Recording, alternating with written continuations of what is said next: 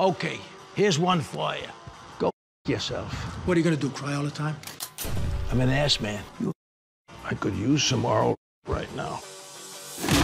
That's my boys.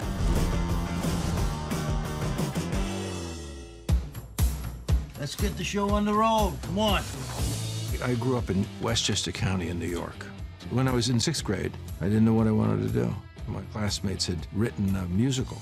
They came to me and asked me if I would do the comedy lead in this play. And my response was, let me think about it overnight, and I'll give you my answer in the morning. Such a big shot.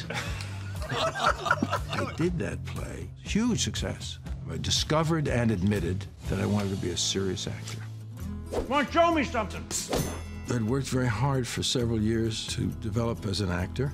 I was on stage with Bobby Duvall. I met Dusty Hoffman at that time.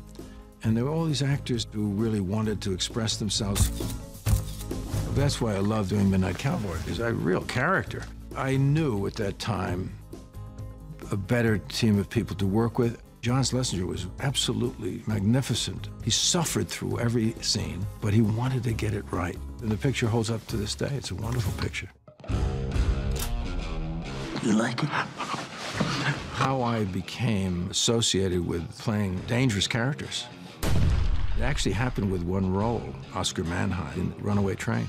It was that character that set me off into another pattern of roles. You got a problem?